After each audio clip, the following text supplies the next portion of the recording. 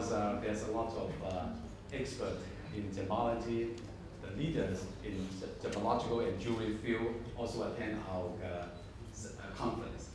今天呢，真的是一个盛事，因为我们有很多宝石学的专家，还有呢就是宝石行业一些领先的领导在场。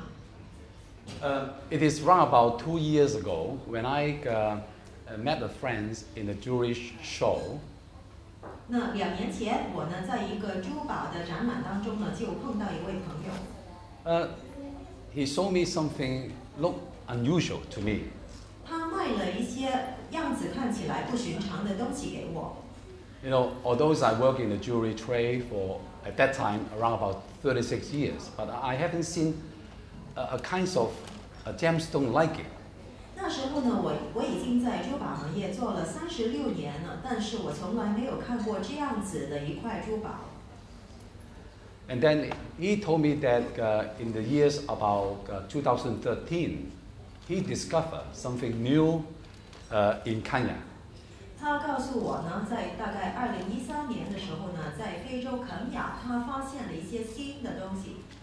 At the beginning, his family members tried to stop him because they think he's a little bit wrong in the mind. 那么当时啊，他的家人呢就阻止他，因为觉得他的脑筋肯定有问题。Because he tried to insist he discovered something new in gemology of gemstone. 当时啊，他坚持认为自己呢在宝石学方面呢发现了一些新的东西。And then after the jewelry show, I invite him come to my office, and then I look at his product, and then I spend around $20,000 to him. And this is a new gemstone called by him as gold Sheen Sapphire. 那时候呢，在这个珠宝展览之后呢，我呢就回到那个办公室，然后呢，我呢就看他的这一个产品，我花了2万元就买了。那这一块呢，就是他说是一个新的宝石，称为金光蓝宝石。And this gentleman, his name is Mr. Tan Sim Kang. 这位先生呢，他的名字是简泰森先生。The reason why I like to introduce his name is he's not trying to sell something expensive of his new discoveries. 那我为什么要介绍他呢？就不是因为，其实他当时尝试销售他那个新的发现，但是他不是卖很贵的价钱。But as a gemologist, when we find something new, it is a kind of motivation. You try to own something new. 作为宝石学家，当你发现新事物的时候呢，就是一种动机，因为你想拥有这个新的事物。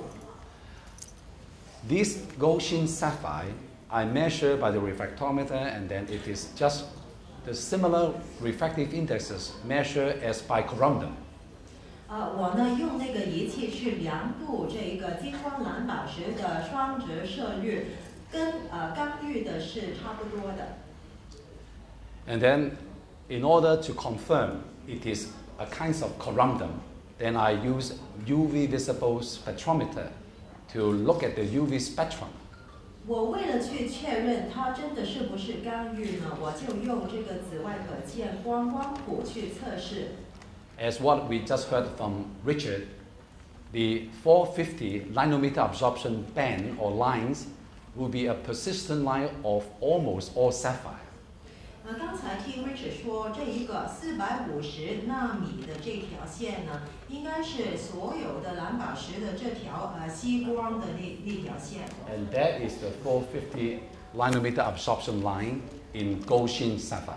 那这条就是在金光蓝宝石上那个450纳米的吸光线。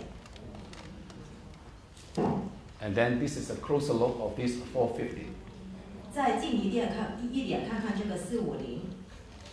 Now, most gemologists may understand that we also can verify minerals by using infrared spectrometer. 大部分的宝石学家都知道，我们也可以确认一些的矿物，就是使用红外光谱。So this is the infrared spectrum of the gold Sheen Sapphire. It is just exactly the same as in Corundum. 这个就是金光蓝宝石的这个红外线光谱，跟刚玉的是完全一样的。Now, look at the varieties of these new varieties of Corundum. 你看看这个新刚玉的品种。As gemologists understand, the rare paparaja from Sri Lanka is a rare treasure of around about 20-30 years ago. 大概大家都知道了，就是在那个斯里兰卡的这个橙粉色的蓝宝石是非常的稀有，是20-30年前才开始发现的。But paparaja is not inexpensive. They are very expensive product. 这种的橙粉色的蓝宝石是非常昂贵的。But gold, Sheen Sapphire, they are quite reasonable in price, and the finished product will be range from a few carats to around 100 carats in size. 那这个金光蓝宝石它的价格是挺合理的，成品由几克拉到100克拉。Now, many people they're looking for natural ruby, natural sapphire, do not involve any thermal or heat enhancement. Gold Sheen Sapphire do not need this thermal enhancement. 很多人都希望找一些的红宝石、蓝宝石是没有经过加热优化的，而这个金光蓝宝石就是没有加热优化的。Sometimes the gold Sheen Sapphire do display additional color beside the gold. 有时候金光蓝宝石也有其他的颜色，就是除了金色之外的颜色。Such as blue, green, pink, and gray colors. 比如蓝色、绿色、粉红色和灰色。Now, when we look at this gold Sheen Sapphire beside the primary gold color, sometimes the color patterns resembling the aurora effect. So, a gemologist in America also call it an aurora sapphire. 这个金光蓝宝石除了这个金色，还有其他的颜色之外看起来它的那个颜色的图案的那个形状是很像这个北极光的，所以也有一些的专家把金光蓝宝石称为极光蓝宝石。Now, there are a few sample collection of mines, and I hope you have a look and then look at this interesting reflection pattern. Richard in Thailand, he describes it as a shimmering effect. It is 100% correct. 那么你可以看到，就是来自不同的矿有这些的金光蓝宝石的例子。那你可以看到就是它的反光的图案或者反光的效果是很不同、很有趣的。那么来自泰国的，你可以看到就是好像一层的金光闪闪的效果。And this is another collection of the gold Sheen Sapphire.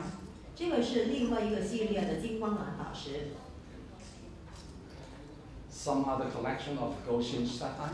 还有其他的藏品还有其他的系列。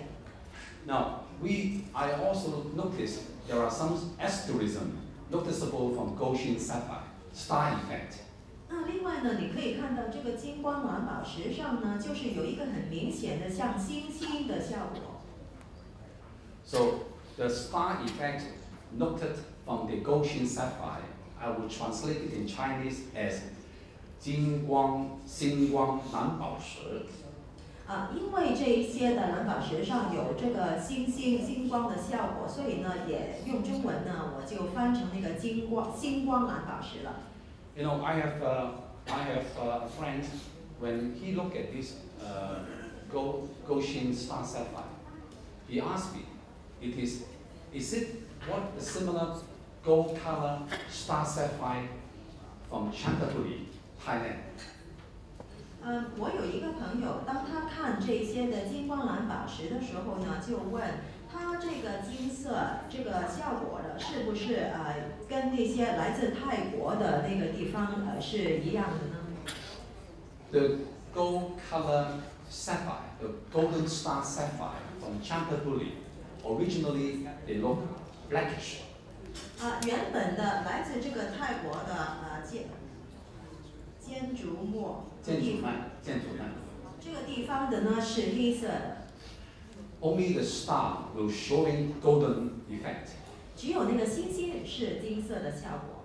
But this gold Sheen Sapphire, the entire piece with golden reflection of light. 但是呢，这个金光蓝宝石呢是整块都是可以反射光的。And the gold star is actually on top of the gold sheen. 这个金色还有金色的星星呢，就是在整个金光层上面的。So this is the collection of gold Sheen Sapphire. 那这一个就是这个系列金光蓝宝石。And this is the certificate we made on this gold Sheen Sapphire.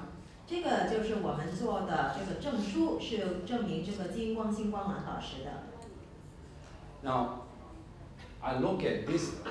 I look at the Mr. Khan's collection. Suddenly, I discover a pattern looking as more like a profile of a diamond. 那么我看这个简先生他的收藏他的系列的话呢，突然间呢我就看到一个图案，看起来呢像钻石。And then this looked like a diamond pattern or diamond side view. When I magnify it under the microscope. 这里你可以看到，我把这一个钻石形状的部分呢，我用放大镜来去放大来看。Gold Sheen Sapphire comes mostly near opaque. 这个金光蓝宝石呢，看起来呢就是不透明的。But this one, the center is a yellow sapphire, transparent. 但中央的这个部分呢，就是黄色蓝宝石。Chinese and some Asian, they like gold very much. 中国人还有一些亚洲人呢，是很喜欢金色的，还有黄金。Many people like the shining of diamond. 很多人呢也非常爱钻石的闪耀。Now, gold Sheen Sapphire may able to give us two different appearance, including the golden color as well as the shining pattern. 那么这个金光蓝宝石呢，就两者都有，它可以给我们金色的颜色，还有呢就是很闪亮的效果。As a gemologist, sometimes we like to find something new. 作为宝石学家，很多时候我们都想找一些新东西。But not always you can find it. 但不是常常你都可以找到。But in this occasion, 但是在这里呢 let me show you one more new gold Sheen Sapphire collection. 我再给你多看一个新的金光蓝宝石的系列。A gold Sheen Sapphire with a not very good cutting of diamond profile, which is reddish color in the center. 那这里呢就是一块金光蓝宝石，它的中间呢是有一个部分，它是红色的，但是不是切割得很好的那个钻石形状。Some people they wonder what make it gold. 有些人在怀疑为什么可以是金色的呢？ I think most likely it is something related to rutile inclusions. 我觉得可能呢都是因为里面的一些内含物。But rutiles come in two different colors, gold and reddish, isn't it? 但是这个金红石呢有两个颜色呢，就是有金色和红色。But the reddish gold Sheen Sapphire is so rare. 红色的金光蓝宝石呢是非常稀有的。So this gold Sheen Sapphire with the reddish inclusion in there will be a very rare piece. 所以呢这一块里面有红色的内含物呢是非常稀有。So I hope this new gemstone will be interest to some of you. 希望呢你们对于这块新的宝石会有兴趣。And I hope the discoverer of this gold Sheen Sapphire, Mr. Tansim Khan, may be able to discover later on a reddish Sheen Sapphire. 那么我也希望这一块金光蓝宝石的发现人简泰森先生呢，他稍后呢希望他发现这个红色金光红宝石。For those who come from Hong Kong and China, 如果你是来自香港、中国的话呢 And if you like to make some new business in Corundum family, 如果你想在刚玉家族方面做一些新的业务 beside ruby and sapphire, I strongly recommend maybe you can pay attention to this new variety of Corundum, gold Sheen Sapphire. 除了红宝石和蓝宝石之外呢，我建议你们可以考虑这个新的一种刚玉，就是金光蓝宝石。So thank you very much for your attention. 谢谢你们的关注，谢谢莫院长这么精彩的分享。